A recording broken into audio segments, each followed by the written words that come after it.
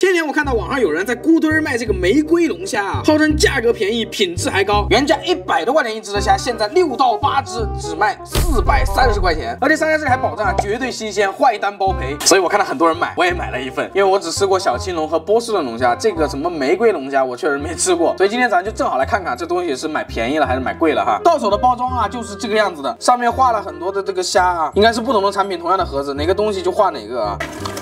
这就是玫瑰龙虾，朋友们，但是它不是6到8只吗？这怎么就给我5只啊？不过看起来好像还可以的样子，这个肉看着还是鼓鼓囊囊的，这应该是划算哈。那咱们蒸的、煮的也吃了那么多次了，我们看就拿这个玩意儿做成避风塘的口味，到底是什么样子的？这回准备的食材其实挺简单的，葱姜蒜，然后玉米淀粉还有面包糠，就这几个东西。第一步，先把表面稍微清洗一下，这个品质看着确实是还可以的样子。啊，这刚说可以，这腿儿就掉了一只。处理好之后呢，再给它头身分离，剪开。哇，这个品质确实没话说。你看它这里面颜色都是很白的，朋友们，终于被我捡到一回漏了啊！然后头这里啊，再给它剪一下，等会儿吃的时候好剥开。尾巴就直接1分为2。好，处理完之后你还真别说哈，瞬间5只，感觉也是有那么多的啊。下一步就可以开炸了。这个大锅有问题，只能用这小锅了。来吧，小行星动力启动。起锅下宽油，也不需要太宽啊，够炸就行。油温大概7成热，再把虾肉裹上玉米淀粉，下锅油炸。好，小火慢炸到金黄酥脆，然后就捞出。虾头有虾肉的地方也裹个粉，炸一下。炸完以后，刚才这个虾尾呢，还要下锅再复炸一下。不用炸太久，10几秒左右就可以。炸完以后，这颜色真得劲啊！虾头和虾尾是同样的操作啊，也是复炸一下。那全部弄完以后，下一步可以开始爆炒了。起锅下入面包糠。你这不是干炒的吗？就是干炒啊，小火啊，我那都熟了，就炒一下就行了。你这鼻子真灵啊！这还要给点蒜吧？蒜往里面一丢，整点蒜啊！来吧，下这个蟹，飞哥你翻得动不？这翻不了，这小灶怎么翻的？要不换再翻？不是能翻吗？可以了，这就好了。啊，再翻一下，下葱段啊！我第一次见拿漏网翻锅的。好，锅都翻没了。就这。行了，出锅。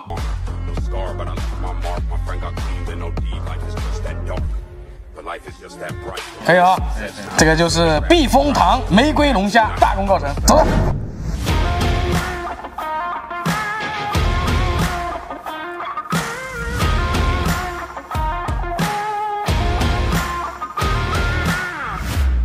来吧，尝尝，就我俩了，鱼子睡着了，嗓子走了，主要就是嗓子走了。今天这个是正儿八经的玫瑰龙虾，飞哥，这不是小青龙吗？不是小青龙能有这个色儿，你看看颜色都不一样，你看看这条纹，你看看这没有个10几20年它出不来。玫瑰龙虾我已经看过了，这个品质应该不会差，肉非常非常多，所以我今天采用了一个大胆的做法，来看看这个味道好不好吃。好啊，来吧，今天就你打样行不？好啊，哎呀，你早说呀！这是真大，那我先吃个肚吧，看着就不错。真香啊，兄弟们！哇，这肉紧不？紧呐，真紧实啊，这个肉。来打个样啊，白喝的。怎么样？紧实。我那真的是赚到了，要不要把鱼子抠起来啊？你把留一个就行了。有一个头是吧？哎，对，这个给鱼子留的，把这个给它留着。留个大的嘛，你留那种小的干嘛？它能完整的抠下来是吧？对。哦，我这个差点意思，你刚刚那个是完整的。对。我这个有点绵。不是里面还有膏啊？有啊，拍一下，你看，还有膏啊，你要不尝尝？略苦。有上回那个苦不？上回是哪个呀？猪蹄。猪蹄啊，那这个还甜一点。为什么会有一点点发苦呢？那毕竟是冻的嘛。啊，不过这样已经很好吃了。我买的这个它是含泪清仓。你就说它清了你多少钱？其实也花了挺多的。多少只？5只。5只是吧？等会儿啊，这你要猜的，不是我要猜的。让我给你估个价，给你360。不行啊，这好大一只啊！你看这头啊，我知道，那这真的是那个，但差不多430块钱5只。他是说6到8只，但实际上给了我5只。看这个个头是很大的。他们是按重量算的啊，对，按正常算的话，一只就得100多块钱是吧？这样一只值100多，你都买不着。咱们上次去吃饭嘛，那海鲜酒楼你知道吧？那一个小青龙知道多少钱吗？3001斤，那也是对，就这么一点点，300。我看看这个啊，这个是完整，应该是肉能剥出来的，你看，完完整整的啊。哇，就一个字满，2个字足。那你为啥2个字？满足啊，2个字嘛。哎，这馓子这回不在，那真可惜了了。当然我不是针对馓子啊，主要是你看啊，就是针对他，我就是针对他，怎么地嘛？你先让我解释完行吗？好，因为这东西放冰箱，放着肉都绵了。对，我怕它会绵了，所以赶紧给它做掉。跟我那螃蟹一模一样，真的，5菜不做就死了。所以馓子别怪我啊，馓子偏偏在这个时候走，你看，哎，拦都拦不住。驴子偏偏这个时候打呼噜睡觉，我们也拦不住。我以为他上厕所去了，结果没想到睡着了。那这样来说，就是这回其实这个东西也算是咱们为数不多的一个，算是冷冻海鲜里面没翻车的。价钱上去了。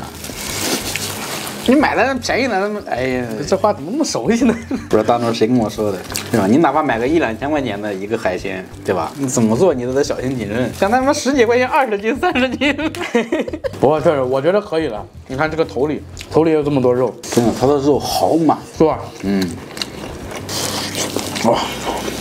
我估计现在馓子可能吃的比咱都好，咱这是冻的。你不用给自己找心理安慰，没事儿，不会怪你的。你做的比我都奢华，你那800的那个什么大闸蟹。反正是这样啊，我是把冻的吃完，我改天买活的吃。飞哥是直接买活的，等你回来他买冻的吃。剪掉，不能了，看你是能走到这段时间把活的先吃完。他一回来就是，今天我们又来吃冻货了。